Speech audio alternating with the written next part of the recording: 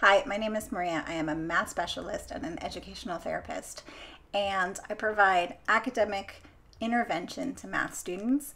I also provide professional development to teachers, focusing primarily on building fact fluency and number sense.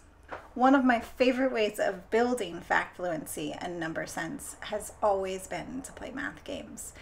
And during this time of remote learning, I don't really want to keep this distance part from continuing to play math games and students continuing to get the benefits of playing math games. So what I've been doing is I've been adapting my favorite math games to play them online through video conferencing software like Zoom and whiteboard sharing software like virtual whiteboard sharing software like BITPAPER. I'm going to go through how I use those two technologies specifically, but you don't have to use either technology exactly, just ones like it, to play these games online. And I'm focusing in on multiplication facts, the ×4 facts, mostly because I already have a download of the game board for multiplication bump ×4 for you, ready, available to download if you click the link below. I'm going to walk you through the process of 1, getting the download, and 2, then importing the download into a virtual whiteboard and how you can play it during your online sessions. I'm going to go slow to make sure that you understand. It's not that hard. It just takes a second to get used to all the new tools.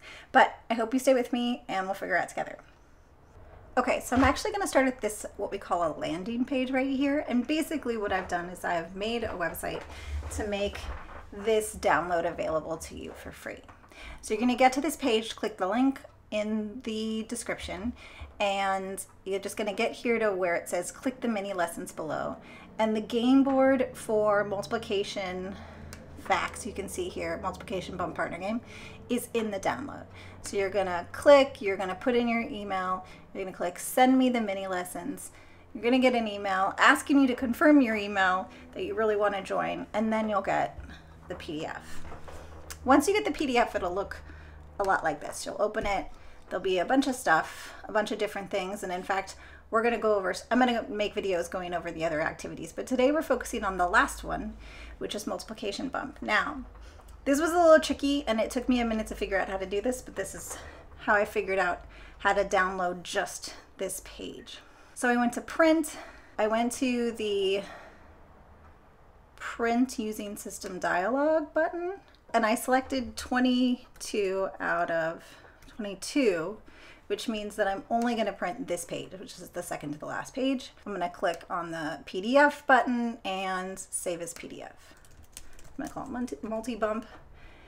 And what this allows me to do is just save this particular page.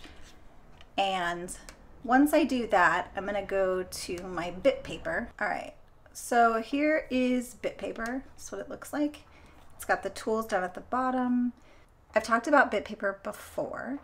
BITPAPER is just one example of a whiteboard, a virtual whiteboard software that you can use. BITPAPER is free up to a point. I don't know. I think you can use it, but you have more ability to save your BITPAPERs if you buy an account. I have the $8 a month one, which seems to be fine for me. And what you're going to do is, so let's say that you're going to play this game with your class or with your student, one-on-one student, whatever, whoever you're going to play this with. You're going to drag that multi-bump PDF into the BITPAPER just from wherever you have it saved. For whatever reason, I'm going to try upload and expand. So if you want to prep a little bit more before you have your students come online and play with you, another thing you could do besides just dragging and dropping the game board into something like BITPAPER is to go to, here on BITPAPER there's a number of tools. The first thing I'm going to do is I'm just going to toggle the shape library and draw in filled shapes.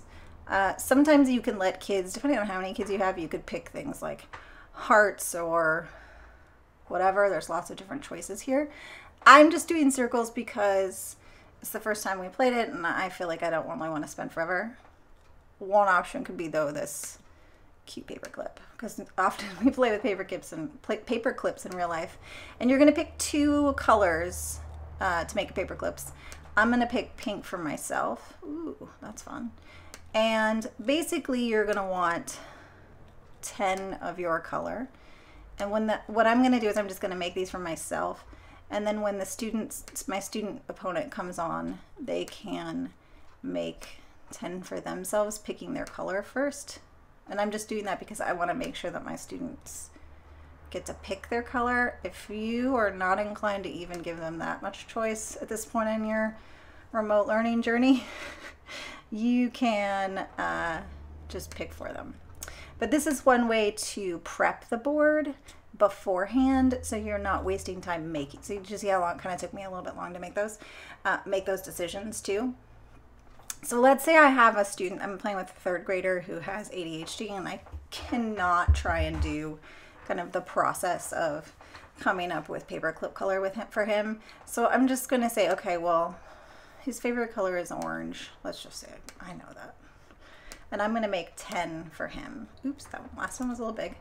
If you make a mistake in BITPAPER, Command Z is your friend. Command Z gets me out of lots of scrapes in BITPAPER. 1, 2, 3, 4, 5, 6, 7, 8, 9. Okay. So now we've set up a game and we've got these paper clips, and I love that it looks like actual paper clips. So fun. And now I'm ready to play this game when I get my students on something like Zoom. So you have 2 ways to go here. Once we are all on Zoom, I can either share this BITPAPER here and I have control over everything, or if I have a smaller group, like maybe 1 other kid or maybe 2 other kids, I can give them the BITPAPER URL in the chat in Zoom, and they can go on and become a second user or a 3rd user. So for example, I gave them the URL to this one. I've hidden it in this video, but you can see here now there are 2 people in this BITPAPER because there are 2 little pens. Okay, and that's one way to have it so that both parties, you and whoever you're playing with, are able to participate. Now we're going to just focus on, and this is the other thing that's good about this too, is that you can just say we're just using this tool. This is the only tool we're using right now. We're only using this tool, the arrow tool, I think it's called. Oh, the select 4 tool, to move the paperclip to whatever number. And then the next part of this is that you actually want to pull up something like toytheater.com/dice, and this is going to allow you to get should be a 12-sided die. It's this green one here, and you're going to roll it 1 at a time. There are ads, but I don't want that to keep you from playing and not anything to worry about, but they are there. So my students have access to this whiteboard, the virtual whiteboard, because I gave them the URL. Not every teacher is going to do that, but in this case, I'm going to do that. If you had a class, you could just move for them, like, oh, teacher versus student, I'm going to move for you. The dice, you can't have them throw, which is kind of a bummer. On Zoom, I'm going to go in and make the dice something I'm sharing. So this is a window that students can see through Zoom. So there's 2 windows to toggle between. If a student can't toggle between the dice and the BITPAPER, I had a student who just can't do it. I just tell her what the die roll is and use that to make her next move. So we're going to toggle between the dice and the BITPAPER. I'm going to start by throwing the dice. It's my turn. 1 times 4. It's the name of the game, multiplication bump. I'm going to go on 1 times 4. My opponent, and again, it could be the whole class. It could just be 1 kid. 4 times 2. Okay, their color, they're going to move. 4 times 2 is 8. And as we keep playing, this is the chance to build strategy. 4 times 2, 1 times 4, 2 times 4, pretty easy. But 4 times 4 is a bit of a challenge. With this, if I get a kid who gets stuck on 1, sometimes what I'll do is I'll get the pen out and I'll give them what I call a helper problem. If 2 times 4 is 8, then we're gonna, that's the double, right? 2 times 4. Now we're going to double the double. What happens if we double 2 times 4? We get 4 groups of 4 instead of 2 groups of 4. And that helps some kids go, oh, it's 16. That's a strategy we call doubling the double. And I will sometimes write the helper problems. It's kind of hard to write on here. I'm using my mouse. And I'm going to put it on 16. Student's going to throw again. 11. I had a student who figured out it was 11 just because it was the second to the last one. It wasn't times 12, it was times 11. However students figure out the multiplication facts, I kind of encourage them to explain it to me as we go. A lot of kids will do 10 times 4 and 1 times 4.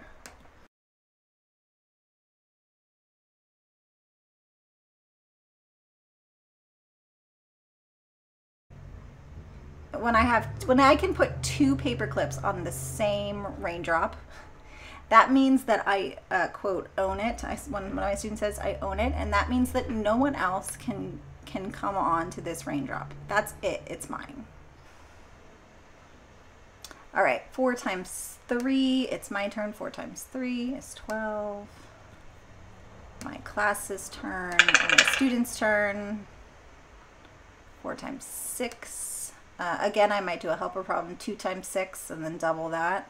That one's a good one for doubling the double, which is 24. Not a lot of bumping happening. Very satisfying rolling noise though. Oh, 5 times 4. And that's my turn, 5 times 4. So see here, I want to go in 5 times 4, but there's already just 1 here. I get to bump them off. In real life, it's a lot more satisfying because you kind of just push it to the side. But now you can see they have 5 on the board here, still over here, not on the board here. And I have 3 not on the board here. And there's lots of objectives that people can play to, but I always just stop the game when someone has run out of paper clips. So when they can put 10 paper clips, checkers, whatever object you're using, and they can put their 10 pieces on the board, that's when the game's over. That's something I developed. I have no idea what other people do. So we're just going to keep going back and forth.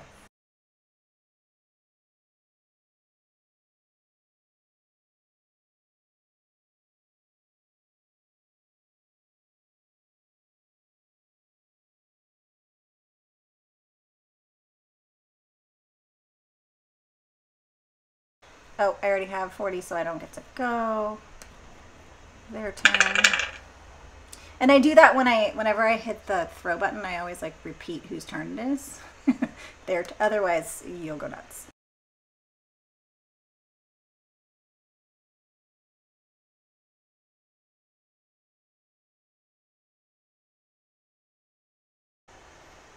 All right, 4 times 11. I think I have 4 times 11. Oh gosh, I don't.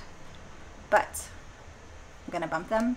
And that's it, that's the game. And not only is this a good practice with multiplication fact, just memory, because you're going back to the same facts over and over again, this is also a way for you to develop strategies. So 4 times 10, how did you know? It's 4 groups of 10. 4 times 2, how did you know? 2 groups of 4, it's 4 and 4. It's the double.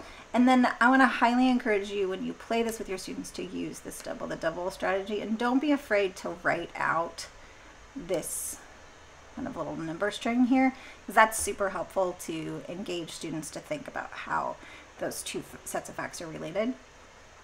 So that is multiplication bump.